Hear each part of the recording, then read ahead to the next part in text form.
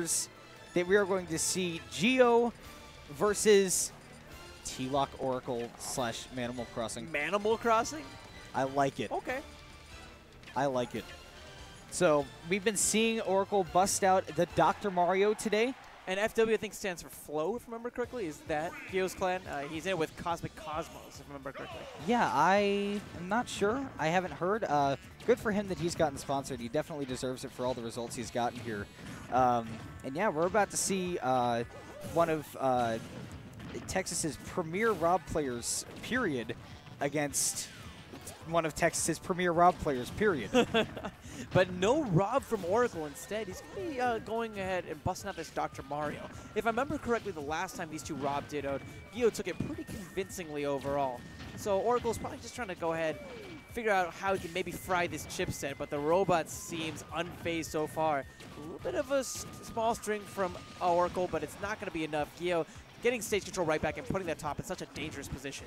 Yeah, Oracle's been showing us that he definitely knows what the business is with Dr. Mario today. He's been showing absolutely fantastic stuff, but Gyo telling Oracle that, hey man, robots don't need doctors.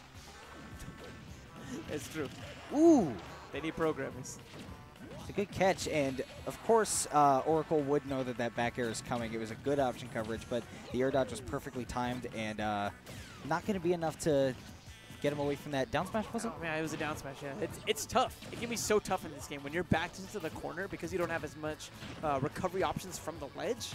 Man, it's just so hard to get back sometimes. And playing a character like Rob gives you access to these really large hitboxes. But look at Oracle going in deep, getting that up B just when he needed to, right back into this set. That was cute. I really like that up B.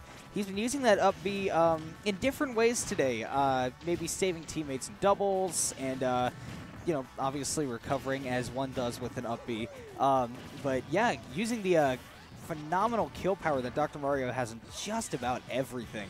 Rob looking very good today. Yeah, and we're seeing a bit of a change from Gyo as well. Generally speaking, he's more adept playing the full screen sort of game, playing very projectile heavy. But because he understands that Oracle has that cape, he wants to play a little bit closer. He knows that Rob is a great character, not only from afar, but up close as well, given the fact that he has options like that down throw up. I mean, we even saw Gyo connect with the inside part of the laser because he's playing so close. Good up air to take it. You know, the beep boop, always going to be a threat no matter what character you're playing. That down throw up, man. Yeah. That down throw up. So big. I like it. Great adaptation overall from Gyo, right? He's switching things up a bit, and he's not purely playing full screen because he knows that if he goes pure full screen, he's going to get shut down probably because of that game. Yeah. We're going into game 2 now, though, and we're going to see Oracle take Gyo to Battlefield, which I think is a great decision because now Gyo's going to have a little bit more trouble killing off the top than he would because Battlefield's blast zones are so big. And on top of that, whenever Gyo starts getting that top out, these platforms present new options to go and escape that. Try to go ahead and slam him down with that down air. Picks up the top temporarily, but it ends up getting canceled out a bit thanks to Oracle's attack. Top right back in play. And there's the cape that we were talking about. He was able to go ahead and use that get out of the corner, but Gyo has his hands on him once again. Yeah.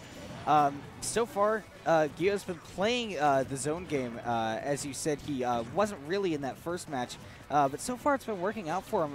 94 to 59% is a pretty sizable lead, but of course one that Dr. Mario can make up for quickly with just how powerful his combos are. He's definitely playing a lot more projectile-oriented, but notice where he's throwing those projectiles from. It's still not that full screen. He's not necessarily just camping around the ledge.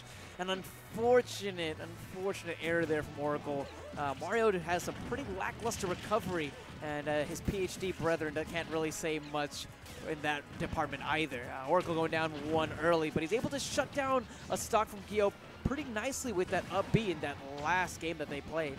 So we maybe see something similar. Instead, going for that tornado won't be enough to shut that stock down just yet. The robot's still going to be able to make it back onto the stage. Bit into the corner, but he's able to go ahead and take back center pretty close. Yeah. Something that I've been seeing from Gyo in this game that's been fantastic, and we're seeing it now from Oracle, is he's been putting on fantastic shield pressure. Just really getting him down to those shields so that he has to eat an attack or go for a roll, which Gyo can maybe read. Yeah.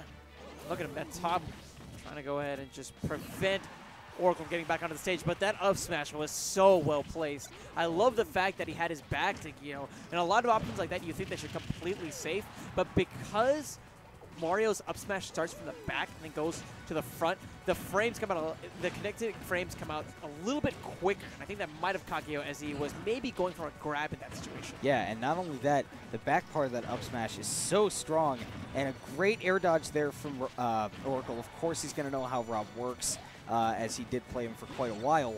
And looking maybe with an edge guard situation, difficult to do with Dr. Mario. Oh, wow. I loved that run-off bear. So surprising from Gyo. Caught Oracle a bit off guard, I think, as he was probably trying to go and get that grab. Oracle going to be falling 2-0, but putting in some serious work with that dock. Definitely went to school for almost a decade on that one. Yeah.